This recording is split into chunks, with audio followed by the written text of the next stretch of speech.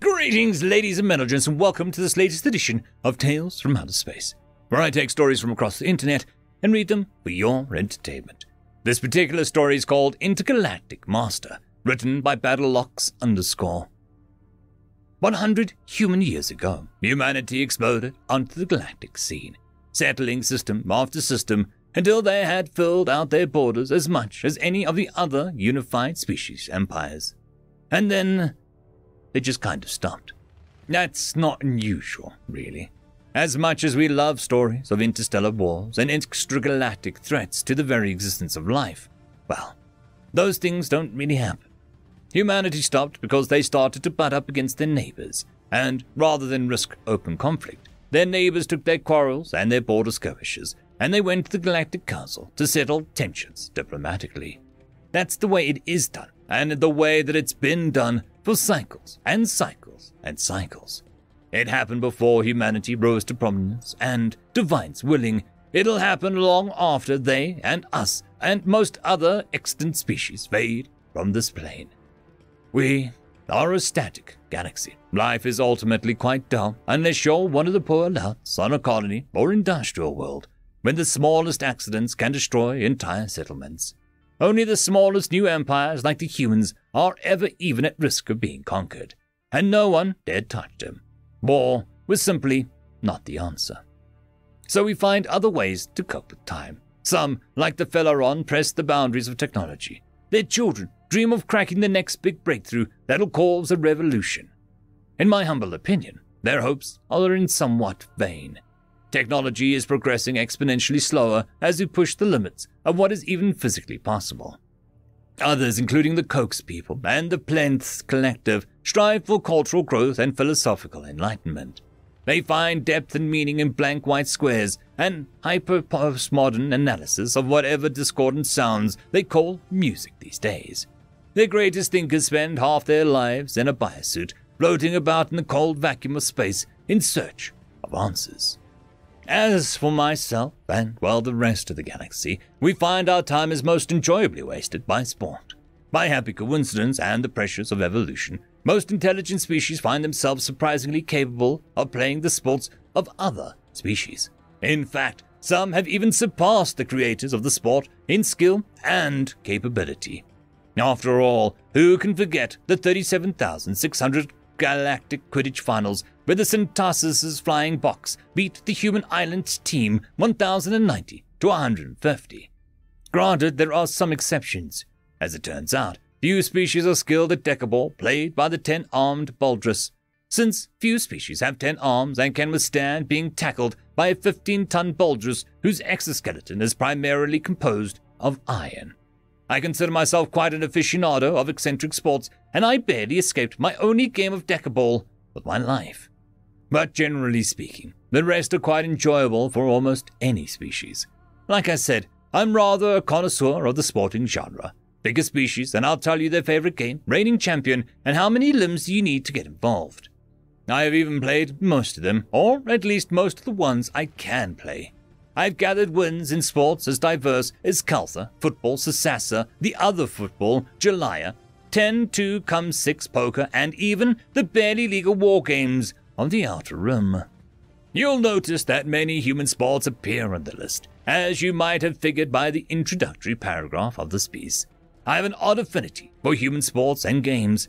It seems as though they've just dedicated far more of their time to creating and mastering otherwise useless sports than most other species would bother with. Hell, at one point in their history, they had entire stadiums full of people watching ground cars drive in a circle. They didn't even fly them. They created 2 football games, baseball, basketball, Jul-Alai, Botashi, lacrosse, calcio ferentino, curling, rugby, bowling, tennis, table tennis, badminton, hockey, discus, pole vaulting, skiing, target shooting, archery target shooting, luge, car racing, foot racing, bike racing, water racing, and more. And that's not even including the vast library of less physical games like board games or virtual games. I've played them all, every last one. I've won most of them too, or at least gotten close. But there is one human sport that remains infamous to this day throughout the galaxy. You see, when a game like the deckaball pops up, we sporting fans take it as a challenge. We do our damnedest to put together a team that can win it according to the rules of the game. That one game of Deckable I barely survived. We won that game and only suffered one hospitalization. It was the first alien team to win at Deckable, but we did it. The humans, however, don't get by on strength or size or toughness. Their unbeatable sport does not require brawn or finesse or even quick reaction times. You don't fight, throw, kick, catch, or run.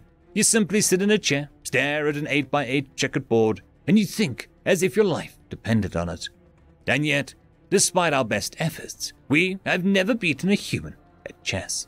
That's right, never. Granted, I'm sure they're not sending their dumbest players, just as the Baldrus don't send Egglings in a game of Deckable.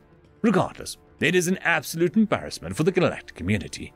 The rules, while abstract, are far from the most complicated in existence. But there's just something about those humans, something about planning so far ahead in the game that they know what move you're going to make before you do, and they know how to respond to it, and they know how to push you if you don't make that move. The best of the humans are busy thinking about the end of the game before we've even finished considering the first. You might wonder why I even bothered trying. After all, it's just a game, right? What could possibly be gained from it? Information, you see, is my real trade. You can learn a lot about a species from the way they relax and play sports. The Baldrus are strong, nigh indestructible, but they are slow and methodical and rarely capable of making leaps in thinking. We beat them by being faster and being tactical. Most of the time, when we try to win these esoteric games, tactics are our best friend. So, why is it that our application of tactics fails so strongly against the humans? What quality is it that they have that makes them so inscrutable? How is it that they can fight my species, the paragons of the largest empire in the galaxy, and come away from those border skirmishes with nary a scratch while our superior forces are left reeling? We live in a static galaxy. I pray that it will remain that way, at least until we can win a game of chess. End of story. Story number 2. Mind Over Matter, written by Random 3X. Human, I am saddened by how weak your race's mental capabilities are, Rock said as he sat down in the seat opposite him. Who starts a conversation like that? Jack replied, looking up from his lunch at the Quicksness colleague. It is the truth, though, and in truth, there is beauty. I think you're underestimating how powerful the human mind truly is, Jack replied, looking back at the alien that had 3 brain cases displaying their multi-cerebral system. Oh, how so? Jack hummed to himself in thought as he tried to recall some of the things humans can do thanks to their minds.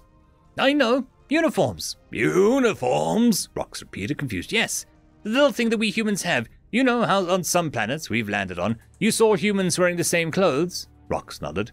Well, those are called uniforms, and they denote a job. People who wear them can cause behavioral changes in the humans around them, even if they do not actually have the authority of that position.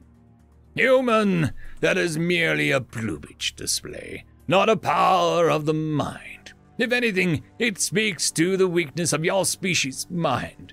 I was more thinking of the physiological side of things. Ah, have you ever heard of the placebo effect then? Rox shook his head to indicate no. It is a fascinating trick that we humans can do. You see, if you can convince a person a certain physiological change will occur, their belief can actually make it happen. Seriously? You just... No, really. There was one study where people, after an operation, were given painkillers, but some were given placebos. They were given these flowers? No. It's also a name of a fake medicine. The patients were told they would help relieve the pain.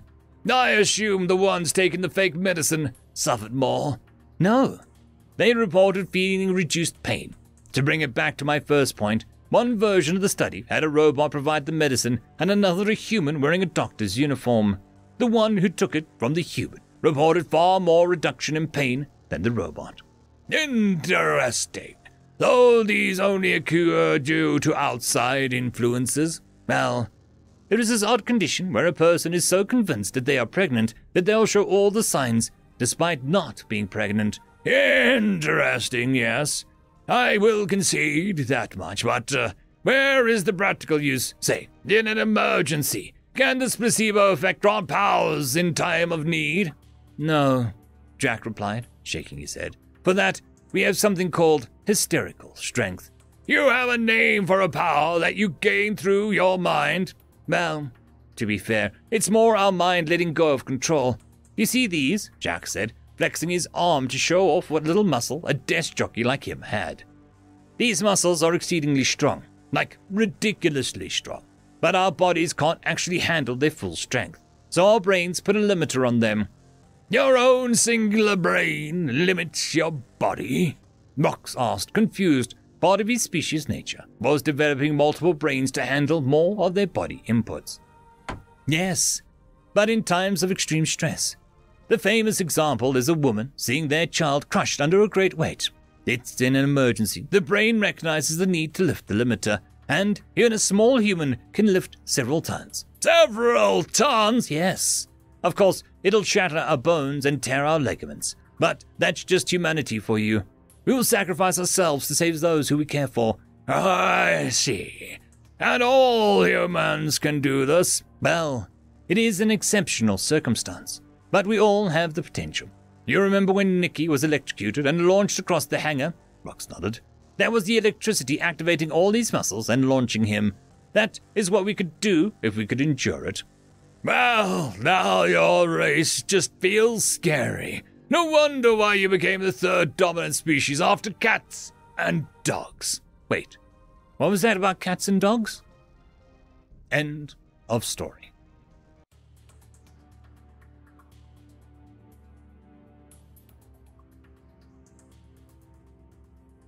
I would quickly like to thank our Tier 5 patrons, Dragzoon WRE, Quantum Wednesday, Ambrose Catal, Lord Azrakul, Bushmaster 177, Casper Arnholtz, Cam Maxwell, and Arcadian.